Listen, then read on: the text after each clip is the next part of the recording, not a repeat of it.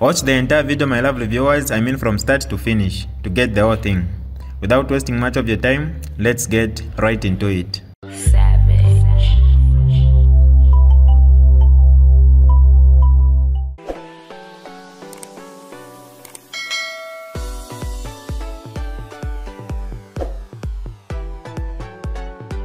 Hi lovely viewers, it's me again, your one and only Mutati Mpundu.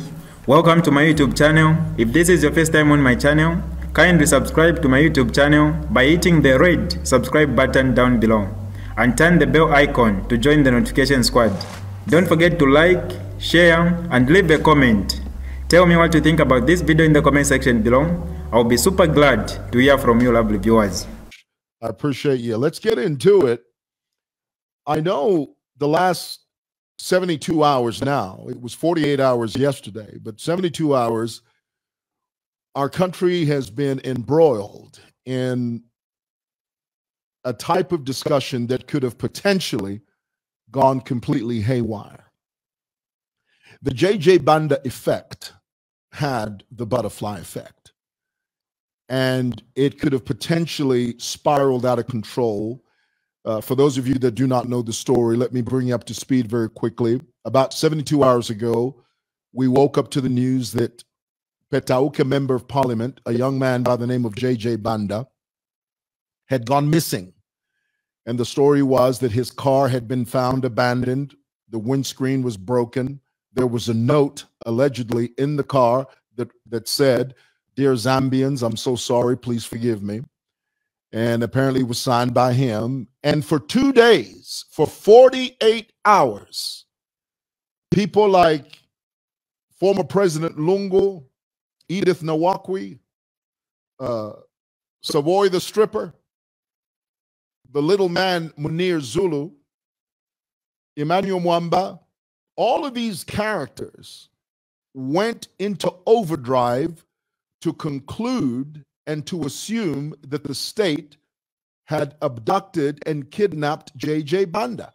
They stood on the highest mountaintop, including that woman from Mfuwe, that MP from Mfuwe, the female MP from Mfuwe, stood on the highest mountaintop, and they announced, they declared, and they shouted, the state has something to do with Banda's disappearance.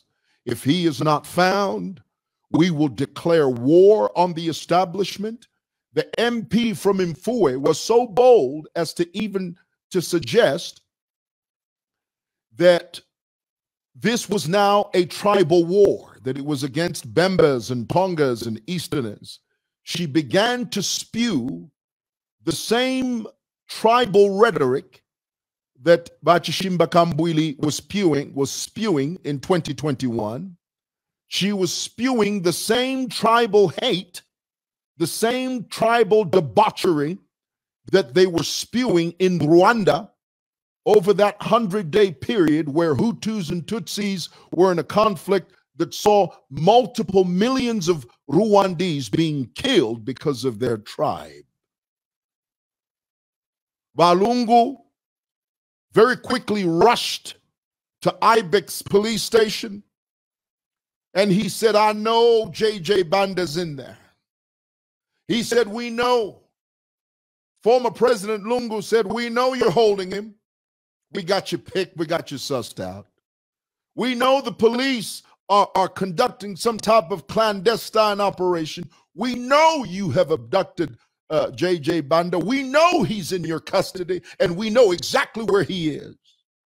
Lungu led a band of vagabonds, thugs, crooks, and imbeciles to Ibex Hill Police Post, fully convinced that Banda was in the police holding cells. Well, it came out that that wasn't the truth. A few days later, we woke up to the news that, oh, Banda had been found. Miraculously, he just appeared out of thin air. And the moment Banda was declared discovered, and not only discovered, but alive, All of these guys, Lungu, the little man, Munir, the little man, Savoy, the stripper, Nawakwi, the wicked witch of wherever the hell she's from, all of them were disappointed when they heard that JJ Banda was alive, because it simply said that they had to re-strategize and rethink their strategy.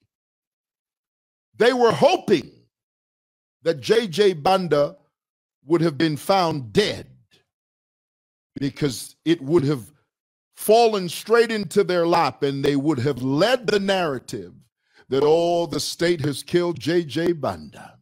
Oh, it's enough. Oh, this administration is this, that, and the other. If we don't stop this Hakainde Hichilema, well, you and I are next. Oh, they done killed JJ Banda. But oh, it wasn't to be. JJ was found alive and he all right. There's nothing wrong with him. And then this is what they said when oh, JJ Banda's been found alive, but he's in bad shape.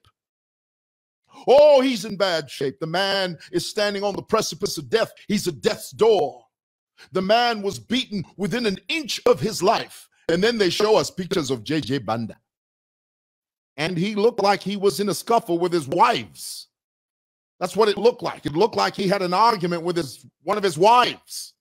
It didn't look like he had been beaten to a pulp. It didn't look like JJ Banda was standing on the precipice of death. It didn't look like JJ Banda had been beaten within an inch of his life. No.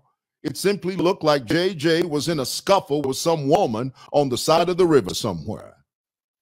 And yet here it is, these guys are on a rampage to create a false narrative that lends to this skewed idea that somehow in their minds they think we can cause civil unrest. This is the thinking of the PF. You see, this is the thinking of the slave mind. This is the thinking of Lungu and group. This is the thinking of Stripper Savoy. This is the thinking of that little man Munir. This is the thinking, my brothers and sisters, of that woman, that MP female woman from Fue, who declared war and who was sure that this whole thing was going to spiral out of control. But it was not to be. JJ Banda was found. Now they have to rechange their narrative, but they're running around like headless chickens. They're groping in the dark. Edith Nawakwi, she went on air and she said the most outlandish, and let me say this, and I said it yesterday and I'll say it again today. I have never in my life, I've lived 55 years. I've been a citizen of this great country for 55 years. I've seen every single president from Dr. Kenneth Kaunda to the current. I have brushed shoulders with every single president from 1 to 7. But in my entire life, I have never seen a woman that is so steeped in hate, treachery, debauchery as Edith Nawakwi. This woman has tried everything within her power to destroy Hakainde Hichilema to the point where I wouldn't be surprised if she walked up and did something horrible to him. And Edith Nawakwi, a few days ago, she just went on rampage. Oh, she said the most horrible thing. She made the most outlandish, the most ridiculous, the most despicable accusations that you've ever heard in any political sphere. And now here it is. Now remember, this is the same Edith Nawakwi a few years ago that was in the middle of that Hatembo scandal, Hatembo saga. Oh, she said so many things. No, HH abducted these people. HH stole this land. HH did this, that, and the other. She escaped the noose of justice in those days because it was PF that was in power. But I can tell you now, with this new JJ Banda saga and the things that she has insinuated, she's not going to get away with it. She's not going to escape this news. And what I find so interesting, what I find curious is that, and she does the same thing that Tshimba Kambwili used to do. You remember when Bakambwili would come on air, he would say the most bold things. He would say the most outlandish. He would make the most outlandish statements.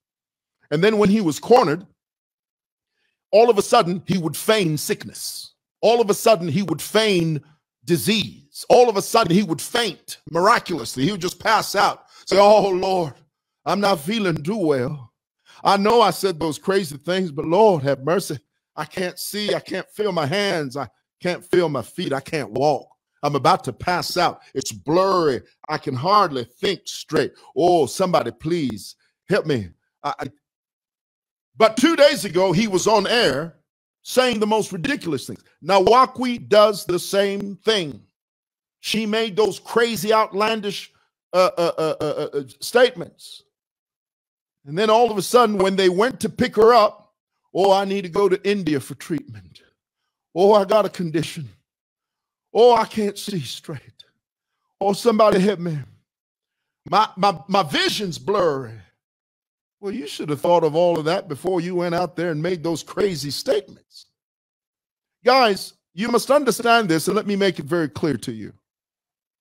This whole idea that the opposition, the Patriotic Front, Walungu's group of vagabonds, crooks and despots, Neanderthals and misfits, and deplorables, might I add, this idea that they fostered that J.J. Banda was abducted by the state is ridiculous. For what? What would the motive be? Why all of a sudden would J.J. Banda become a person of interest?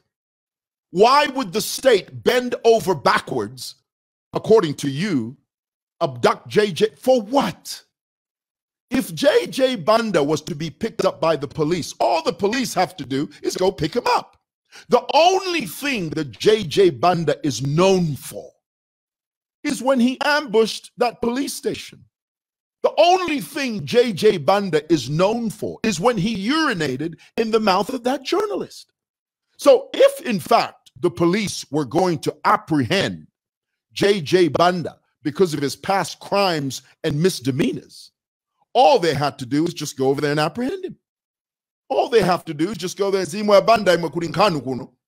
Nkani yo tundira bantu mukamwa. Tieni. Uzakamba mushe kusogolo tiyewe. That's all they had to do.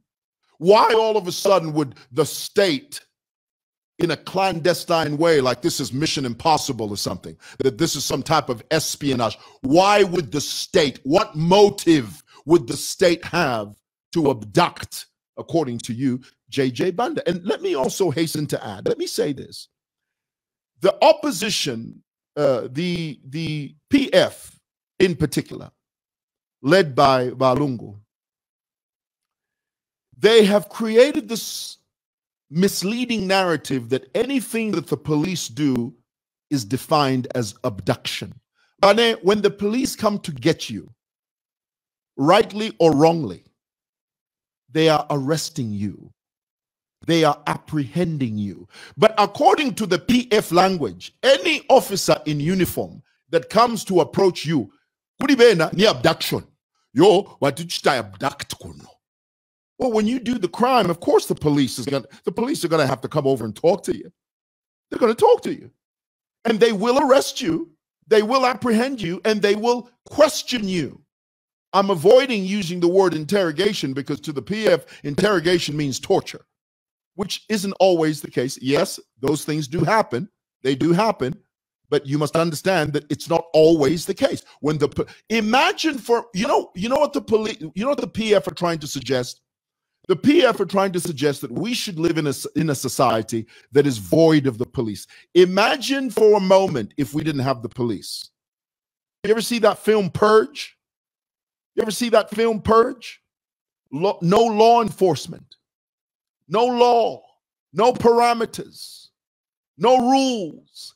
That's the environment the PF want to live in. An environment where there are no rules. An environment where the lines are blurry. An environment where there are no statutes. No. The late, great Mwewa used to say, we live in a country of laws, not of men. So my take on all this issue, this JJ Banda thing, is there's a lot going on there. Something's going on there, boy. Something's going on. And let me conclude by saying this. And of course, we won't know what that is until the police tell us.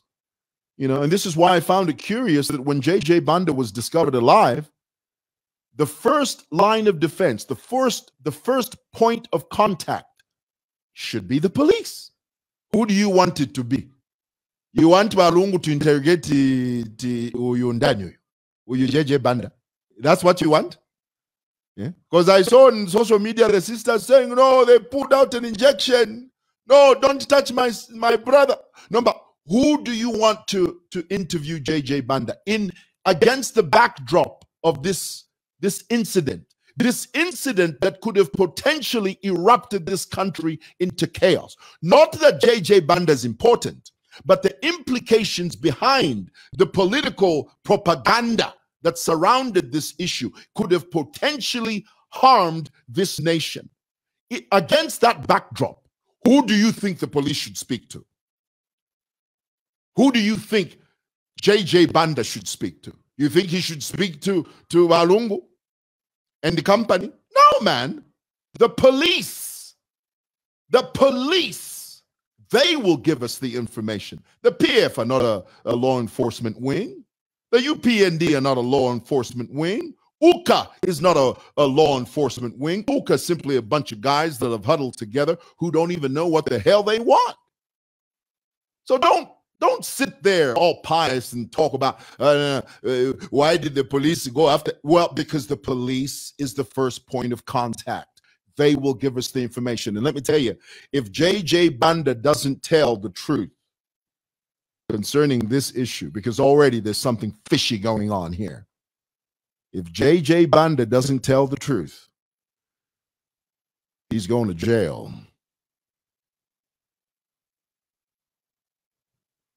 All right. Let me make one last point. And this is the point.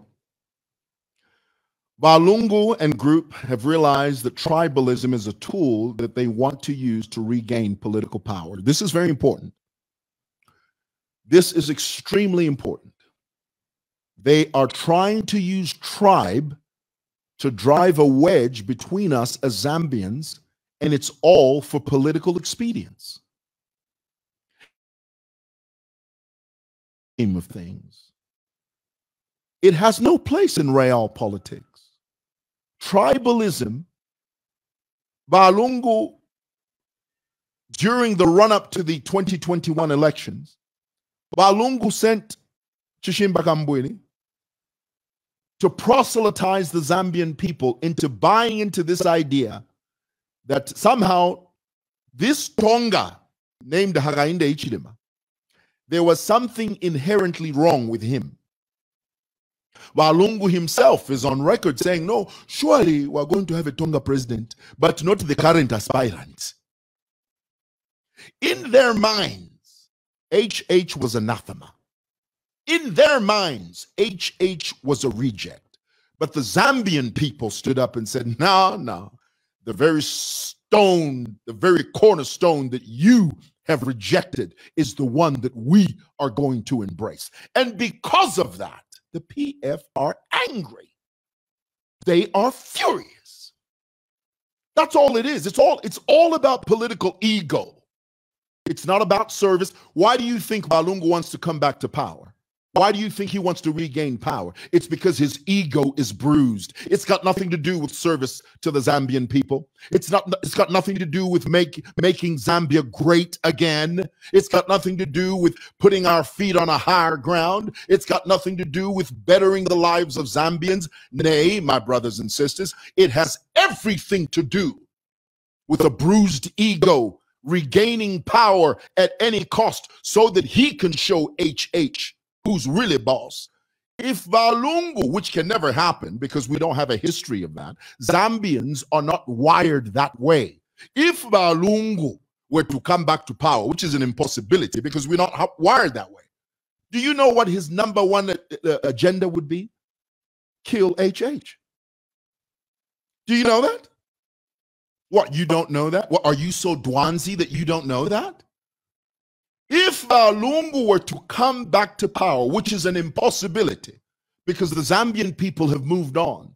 The Zambian people have raised the bar of leadership. The Zambian people have decided to do better. When you know better, you do better. We've done better. But if he were to come back, the number one priority would be to eliminate HH. Do you not know that? Isn't it obvious? It is obvious. And then these PF vagabonds would run amok. This country would be destroyed. But all the Zambian people have seen it. We've seen through you. We've sussed you out. The Zambian people know better. We know better because we chose better. So this tool of tribalism is not going to work. It didn't work during the run-up to the 2021 elections, where Chishimba Kambwili crisscrossed this nation, walking to and fro on the face of the earth like the devil, preaching this message of hate. Didn't work then. It's not going to work now. Lungu has sent the stripper, Savoy.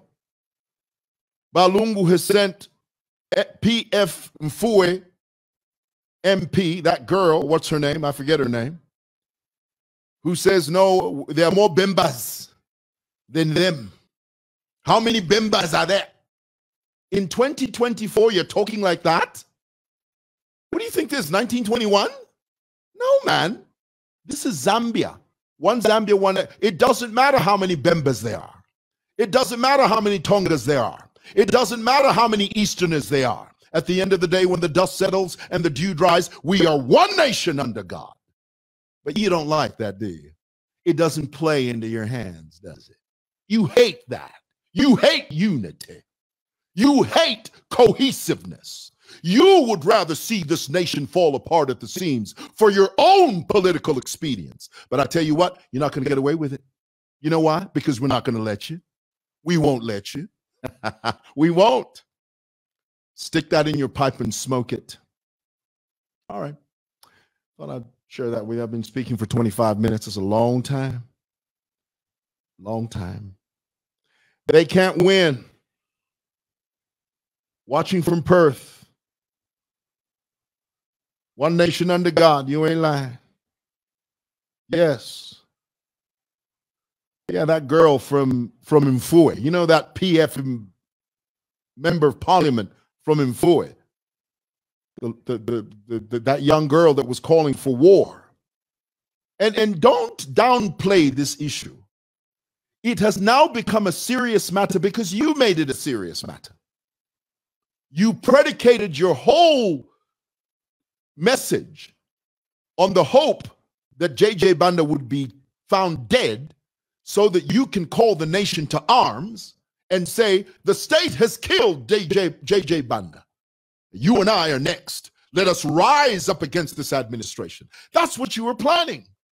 You didn't plan on the fact that he would be found alive. Now you're upset that he's alive. When you heard that JJ Banda was alive, many of you PF guys said, oh, rats. Man, I was hoping he'd be dead. That way we could push this narrative that we can raise our people, cause civil unrest. Oh, now we can't do it. Homeboy's alive. I mean, what are you going to do with a guy that's alive? He's worth more to us dead than he's alive. Oh, Lord, tell you what. Well, you can't always get your way. That's what you guys are thinking. You jokers. Anyway. All righty. Thank you for watching. God bless you guys. Have a great day. Bye. This is DJ Mutati exclusive. Alright, that's all right for you today, lovely viewers. If you did enjoy the video, please don't forget to leave a comment in the comment section below. Tell me what you think about the video you just watched in the comment section below. I'll be super glad to hear from you, lovely viewers. Once again, I go by the name of Mutati Mpundu. I love you. Peace. I gotta go.